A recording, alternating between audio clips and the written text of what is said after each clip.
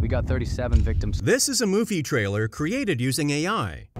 Each killed. This is also an AI movie trailer. Thank you. Let's get back into character.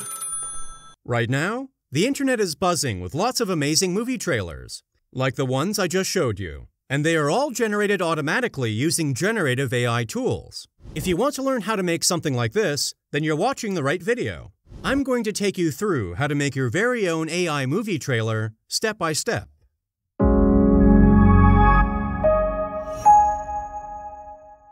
For the first step, we map out the scenes for the trailer. Next, we create stills for each scene using an AI image generator. Then, we use an AI animation tool to breathe life into our images. And finally, we use ElevenLabs to add voiceovers.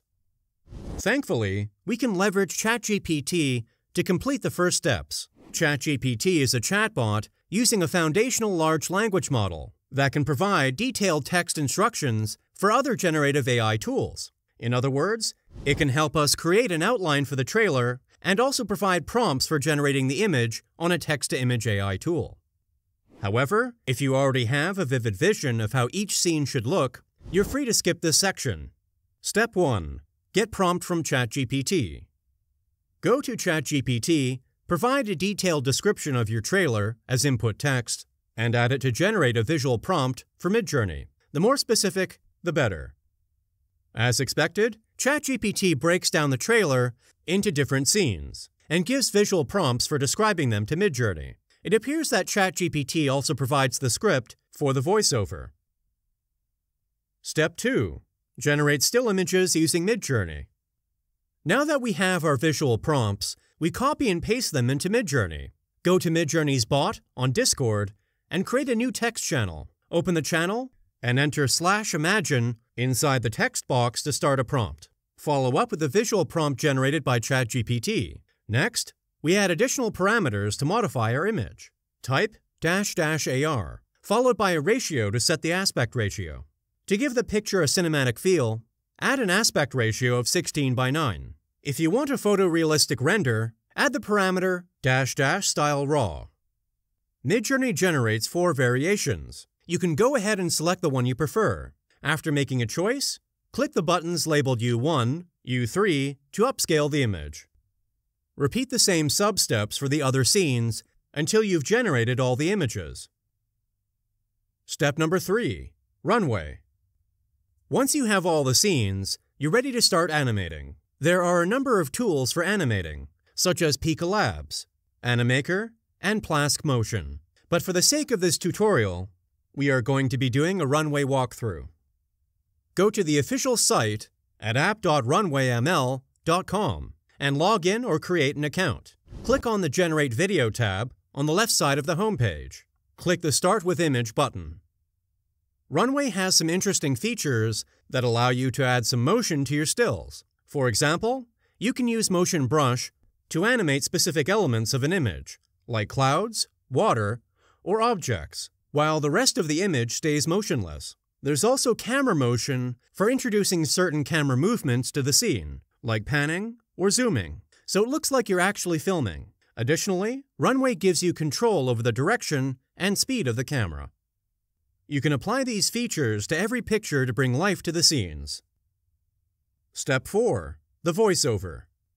We'll use ElevenLabs for the voiceover. It is a text-to-speech AI-powered tool that allows you to generate natural-sounding speech. You can select voices from a wide range of presets, create a custom voice, or clone a real person's voice.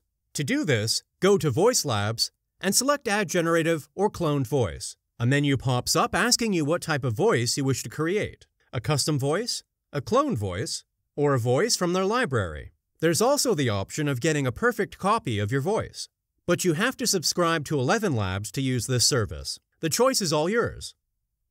After generating your voice, the platform provides 2 methods that you can leverage to create the voiceover for your script: text-to-speech or speech-to-speech. For text-to-speech, you simply copy the text generated by ChatGPT and post it in the text box provided. While for speech-to-speech, you can drop a pre-recorded audio file or record new audio by clicking the Record Audio button.